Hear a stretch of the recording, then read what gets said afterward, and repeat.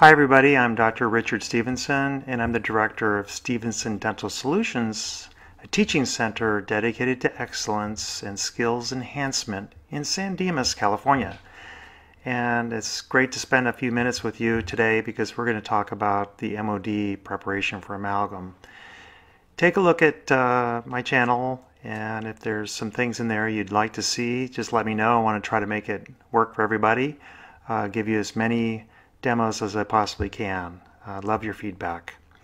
Let's get into this particular preparation by starting with some pre-prep planning.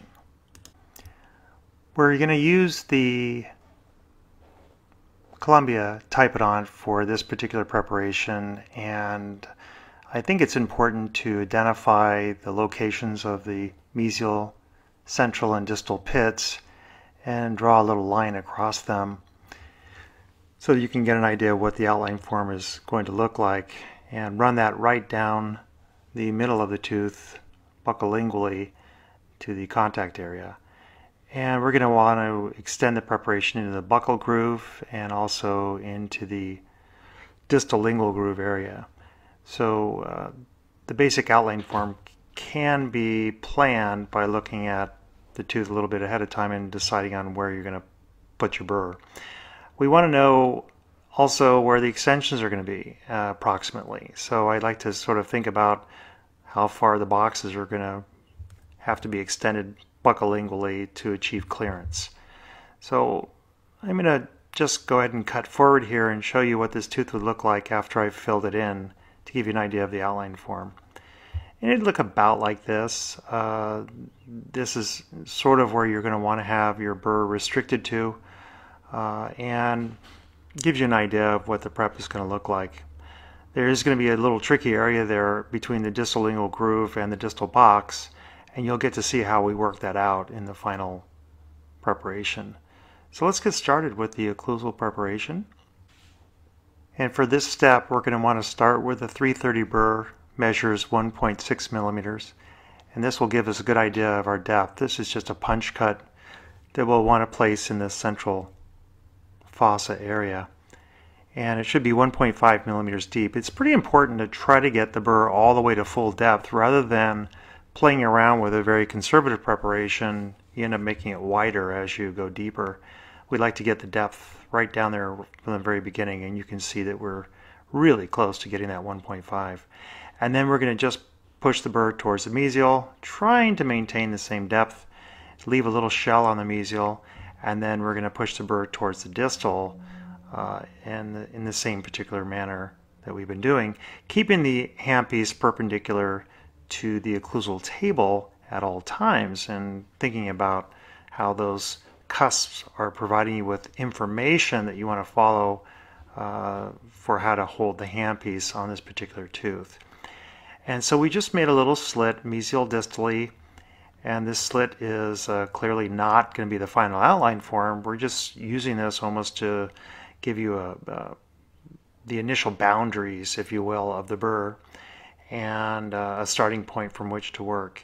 And then of course we're going to push the burr about 1 millimeter up into the buccal groove, and then we're going to go about 1 millimeter into the lingual groove as well, this little distal lingual groove area. And we're going to tip the burr a little bit distally in this area to follow the fact that there's a slight distal inclination to the tooth in that location. You can see that this initial slit and extension into the lingual and buccal areas has been completed. We obviously are going to need to smooth the pulpal wall as we progress further. I like to take the 330 now and just extend the burr a little bit towards the facial and lingual in the box areas. And I'm not really shaping anything. I'm just kind of getting the basic starting point for the next burr situated, so I can see that I've got a little slit that goes buccolingually that I'll be using for my 245 burr when I start to drop the proximal boxes. I don't think it's a good idea at all to make an S-curve at this point or to extend out this area buccolingually too much thinking about the final outline form, because we really don't know what that outline form is going to look like until we've determined where the boxes end up going. It's always better to get your boxes completed before you go back and develop your S-curves. And you'll see that, I think, demonstrated later on in the video. So let's go ahead and get started with the dropping of the proximal boxes. And for this, we're going to want to use the 245 carbide, and we're going to utilize that in a really straightforward manner by just pushing the burr down. And you have to remember that there's a lot of room, wiggle room, for dropping the burr.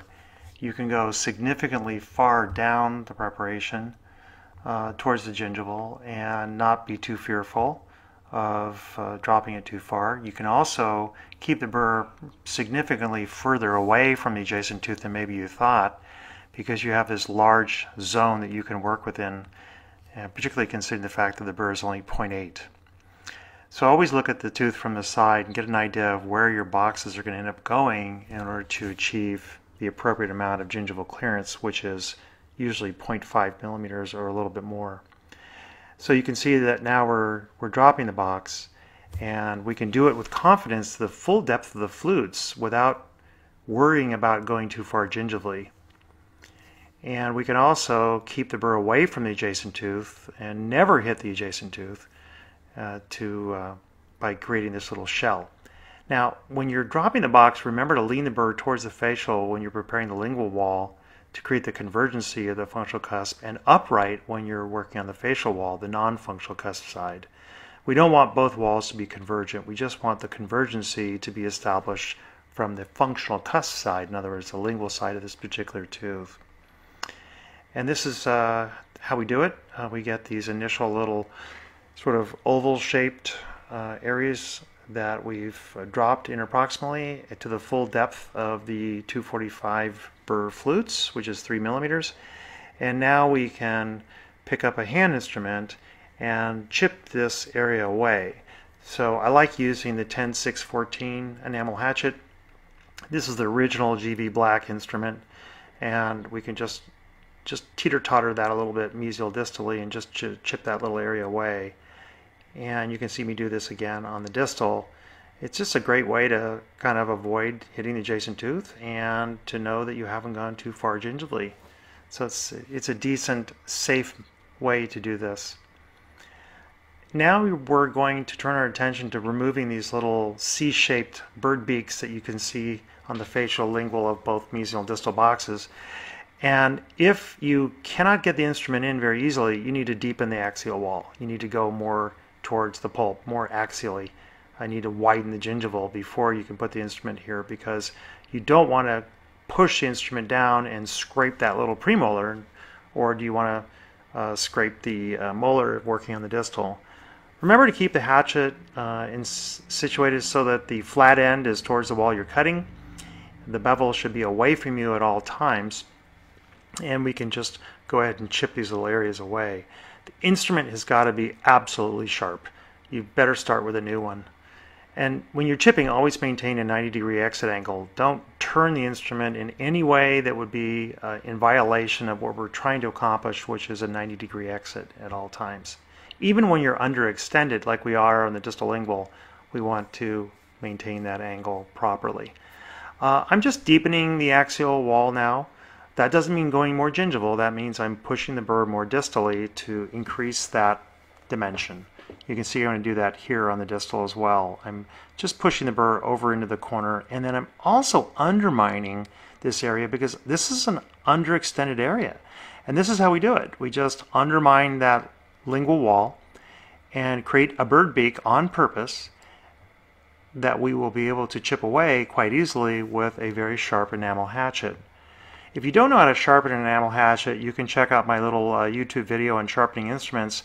Or if you're in a tough situation where you just need a razor sharp brand new one, then get a new one. Whatever it takes. I mean, the cost of instruments is relatively cheap compared to the cost of having to take an exam over again. I've always felt that, you know, people say education is expensive, but ignorance is far more expensive. So we want to do the best we can with the best instruments, and whatever that takes. The RGS1 now could be used at this point to see how we're doing. Are we breaking contact enough? And it's pretty conservative, and on distal lingual, not quite enough. I think we're probably going to need to extend the outline form a little bit more in all areas. So here you can see I've done a little bit more extension, and I think the mesial extension falls within that 0.3 to 0.5 range. The distal is too tight on the distal lingual side, so we're going to work on that just a little bit more. The hand instrument is great to use if you know how to use it, and I think that if you watch enough of my videos you'll get to figure out how to use this instrument. But I'm going to throw in a little diagram here and show you how to use the secondary cutting edge. And this comes out of one of my little clinic manuals that I provide for my students. But we want to think about utilizing the instrument in two different orientations when we're trying to make a line angle. And then we also want to keep in mind that we can use the secondary cutting edge to slide along the axial wall to deepen it and reshape it really effectively. It's a great way to deepen the axial wall, like right here, without having to put a burr back in there. We're always in those situations where we're just trying to get just another 1/10 of a millimeter, not very much. And the last thing we want to do is put a burr in there and make some kind of mistake, like go too deep axially or maybe hit the adjacent tooth. So let's take a minute here to clean off the tooth. You can use a little bit of Windex and a toothbrush and the Typodont. Obviously in the patient's mouth we'd be using water and air spray. But we want to kind of clean it up a little bit and kind of get an idea where things are going, how it looks. And I think we're looking pretty good. We have decent boxes. The pulpal depth is good. The extensions into the grooves look pretty good. Or maybe a little tight there in the distal lingual. But otherwise looks pretty decent. The problem is that the outline form is inadequate. Those are the RGS3s just being used to measure the axial depth, and then looking at the isthmus, a little bit narrow. So, and we want to round off that little sharp edge there. So all of these things can be accomplished pretty easily with a burr called the 330 RGS, which is the next thing we're going to be utilizing. So refinement really begins with the burr.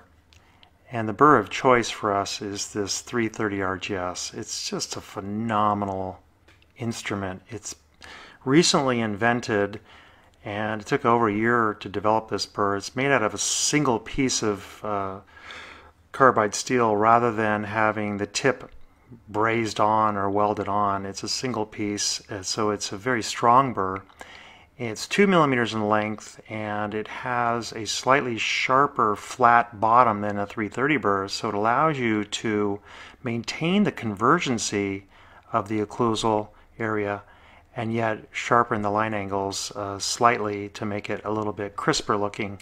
We don't want to have razor sharp line angles on an amalgam, and definitely not on a composite, but making them a little cleaner is highly recommended. And this burr is a magical thing because it will cover the entire axial walls of the preparation and make them very smooth, like you can see here, while maintaining the convergency. This preparation was done, the smoothing part was done entirely with that 330 RGS. I think that dental schools are going to start to pick up on the importance of this burr and will be recommending it in their burr blocks in the future. But it's going to take a few years for the word to get out.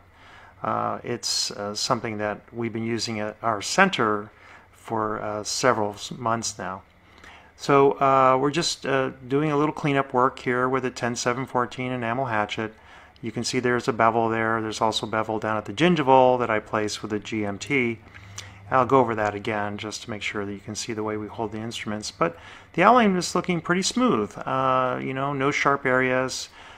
Anything that is rough and irregular, we want to remove it at this particular step, and it's pretty much almost completed.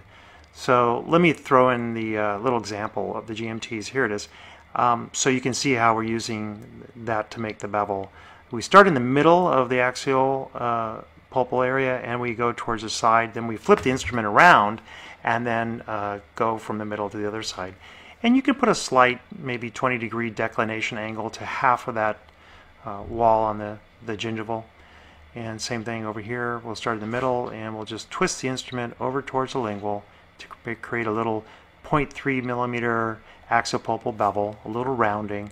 And once again, start on the mesial, in the mesial box right in the middle, and then work towards the facial. And then we can also go over that gingival just a little bit more if we want to. So there is that little move that you make. It doesn't take a lot of effort. It's pretty simple, really. At this point, I think it's a good idea to kind of measure things. And RGS3 is 1 millimeter. We're looking at axial depth of 1.2 to 1.4. The pulpal depth is 1.5. The width should be a little bit more than 1. Here's the RGS1, which is 1.5, showing you that the depth is right where it should be. And we're a little bit less than the RGS1, so our clearance is probably 0.25 on that distal lingual and maybe 0.35, 0.4 in the other areas. And that to me would be acceptable. If you wanted to extend that distal lingual a little bit more, that wouldn't be a bad idea. I'm going to take the tooth out of the typodont and show you the convergency of the functional side on the left and the straight up and down, or the 90 degrees relative to the gingival on the facial side. We can kind of take a look at the details of the preparation. Once again, looking at the convergency on the lingual side and the straight up and down, or the 90 degrees relative to the gingival on the facial side. It turned out okay. I think it's a decent preparation. Clearly not perfect. I've never made a perfect prep in my life, and I don't think I ever will, but I'm going to keep trying. Anyway, this is the result that we had today, and I think that it should give you a pretty good idea of what this prep should look like. So as always, thanks for spending a few minutes. Please subscribe, give me feedback, love to hear from you, and keep at it. I'll keep at it too. All the best.